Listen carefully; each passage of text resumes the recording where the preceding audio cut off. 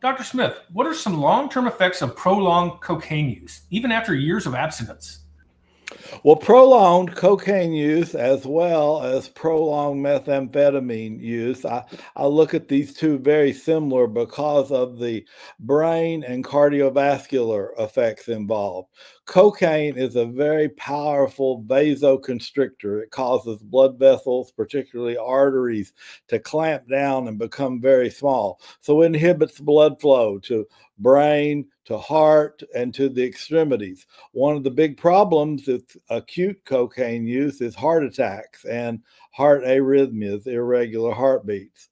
Also, in the brain, we get complications such as mini strokes or full strokes, and that has to do with impaired circulation due to the vasoconstriction of cocaine.